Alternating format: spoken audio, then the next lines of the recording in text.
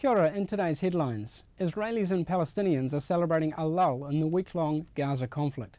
A ceasefire was declared this morning following 8 days of missile volleys and 1 day of negotiations involving Palestinian officials Hillary Clinton and Mohamed Morsi in Egypt, which is being hailed as a new stabilising power for the region.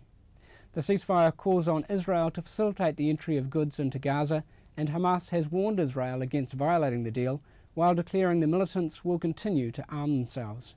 Israeli government spokesman Mark Regev says they just wanted Hamas to stop launching rockets into Israel. Our goal is to bring peace and quiet to the people of southern Israel who've been on the receiving ends of these rockets from Hamas-controlled Gaza for just too long.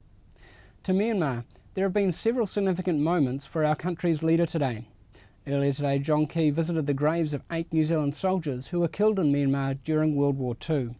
And he becomes the first New Zealand Prime Minister to visit the capital, Naypyidaw. Mr Key is there for talks with President Thein Sein and is offering help with agriculture. And they're largely importing their agricultural products, particularly milk powder and the likes from New Zealand. So we're going to be announcing an aid project for them. We will be essentially developing a farm for them over the course of the next 5 years. While Mr Key noted the mineral-rich country is impoverished in areas such as farming, racial harmony has also been in short supply this year. Religious violence in the western state of Rakhine has led many Buddhists and Muslims to question whether they can coexist. In local news, Civil Defence has cancelled its national advisory relating to yesterday's eruption at Tongariro's Te Māori crater. GNS Science says the threat has now passed, but warns there is still a significant probability of a sudden eruption within the next week. Meanwhile, the Department of Conservation says groups heading to Tongariro National Park should continue with their plans. Spokesman Brent Guy says they just need to use alternative tracks as the Tongariro crossing is closed. No way they'll be doing that trip except from Whakapapa village across to Waihohonu or the Desert Road side, and we recommend that.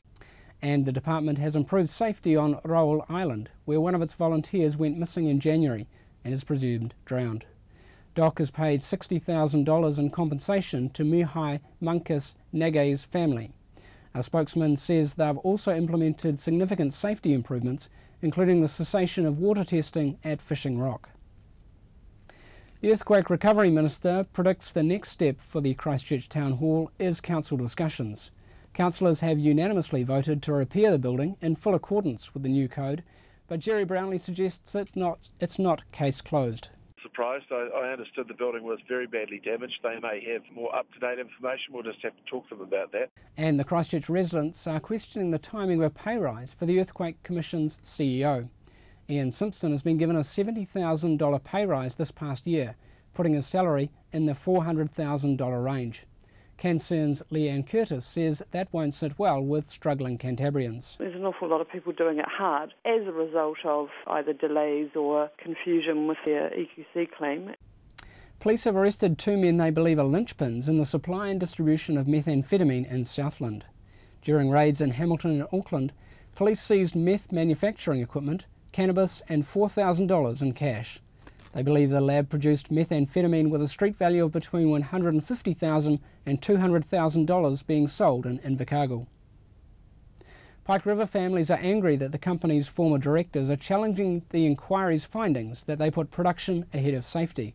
Bernie Monk says, having refused to speak up during the inquiry, it seems like the directors are now trying to shirk responsibility. They're going to be passing the buck all the way through. We'll have to inform the families. It's going to be upsetting for them. Someone's got to be accountable for what's been done here, and the buck stops at the top. There's been a 15% decrease in fatal and serious crashes on state highways in the past 5 years. The Transport Authority says the high-risk proportion of the network has nearly halved to 4%. The NZTA report found that state highways account for over half of road deaths. And finally, British super spy 007 may have a licence to kill and drive fast cars, but in America it's a different story. The latest James Bond, British actor Daniel Craig, has so far been without a licence to drive in New York. He has just passed a road test to secure his licence. No word if it wasn't Aston Martin. Ka nui ngā karere mātua mai te whare kōrero o rima, mauri ora.